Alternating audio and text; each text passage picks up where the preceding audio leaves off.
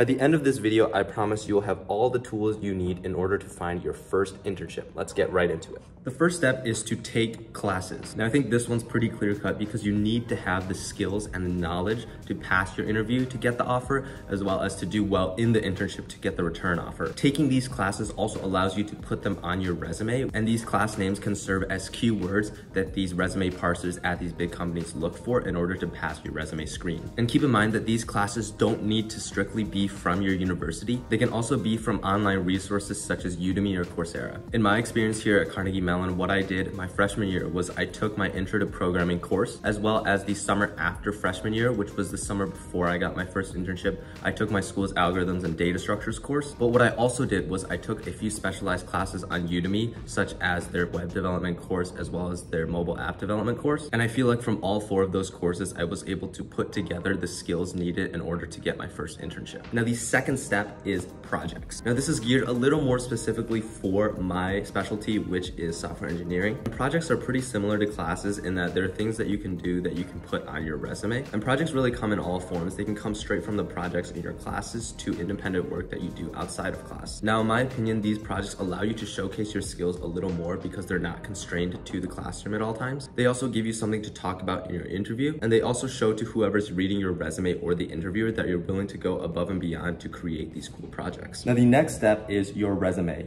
and your resume is super important because you could have the best skills in the world, the best projects in the world, but if you don't have a resume to showcase those skills and those projects, then you won't get your foot in the door. You won't get interviewed by these companies. Now, here's my resume that got me internships at Amazon and Qualtrics, and there's nothing that special about it. I don't think it's the greatest resume, but I did try to incorporate keywords that these resume parsers at these big companies use in order to screen their applicants. I feel like it's very important to use these keywords so the people looking at your resume can properly understand what you did and your contributions to your projects or your internships or whatever experience you have on your resume. For those of you that don't know, my name is Michael, currently a junior at CMU studying information systems. Gonna be working at Amazon this upcoming summer. Subscribe if you wanna see more, and let's get back into it. Start applying. So everything from applying to internships to keeping track of your internships to studying for your internships can be a very boring process, but these unfortunately are very necessary evils. So one thing I would recommend to do is track your applications. This is something that I didn't do, and I feel like because I didn't do it, I was a lot more disorganized with my internship applications. Because when you don't have experience, it's more difficult to get past that screening stage and actually get interviews. I feel that you have to apply to a lot more places in order to get those interviews. So keeping track of how many applications you've done, as well as the processes that you've started, would be very beneficial to help you see where you're at. Interview preparation. For software engineering, this one kind of sucks, and it's just doing LeetCode. I'm sure most of you have probably heard of what LeetCode is, but LeetCode is basically this huge resource bank of questions, and basically companies often take questions straight from LeetCode or modify questions a little bit in their interview processes. If you're well-versed on LeetCode, you'll be pretty well-versed for these technical interviews. There are typically a few different algorithms you need to study, a few different data structures you need to study,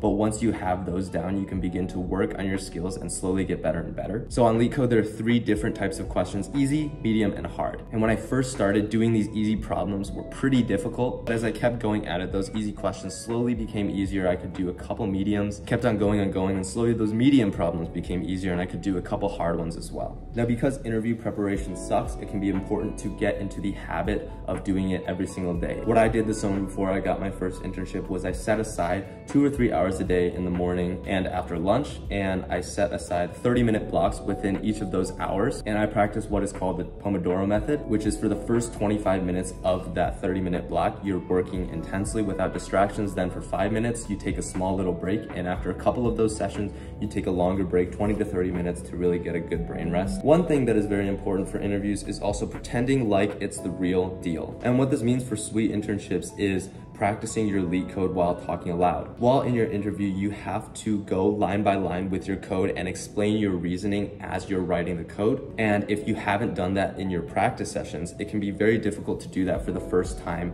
during your interview. So there are resources such as Pramp.com, which pairs you with people who also want to mock interview, but you could also just ask your friends to mock interview you. Or if you don't like that or feel awkward doing it, what you could just do is talk to your computer yourself. One other small aspect of these technical interviews is actually behavioral questions. Because technical interviews are technical, there aren't that many behavioral questions that are asked, but it's still important to be well versed in these questions. Generally, these questions take the form as first a little tell me about yourself question, and then some questions about maybe how you work in a team or how you face a difficult problem. So it's important to have multiple stories for each of these types of questions so that when you get asked these questions in an interview, you can have that story ready to talk about. The next step is the actual interview. At this point, hopefully you've done enough interview prep. You've read over your resume before the interview in case you get asked questions about your projects or your experience. So what I recommend is to relax. In my experience, for my first interview season, every single interview, minutes before, my heart rate would rise to like 180 or 150, and it wouldn't stop until a few minutes after the interview actually concluded. When you're in that high energy state, it's very difficult not to be jittery and unfocused. So a few minutes or even an hour before your first interview, I recommend either playing your favorite game, your favorite music, or whatever you do to make you feel most calm. After the behavioral and technical portions of the interview, you typically have a few minutes to ask a couple questions for your interviewer. And this is another point in time where you can show that you put a lot of effort into wanting to be at this company. So you can ask questions about their culture or something that you found during your research. And the next point is just to be friendly. Yes, the interviews that I talked about today are technical interviews, and it's important to showcase your technical excellence. And while working with one another, they'd probably want to work with someone that they get along well with. So if you can convey that you are that type of person, it's very important to convey that. After your interview, even if you feel like you didn't do the best, it's important to congratulate yourself. Because the intern grind can be very toxic and very mentally taxing, it's important always to take time for yourself and understand that there are other parts of life and other parts of college that you can enjoy without having an internship. With that being said, I also have a video on a day in the life of a college student. So if you want to see that, just check that out right here.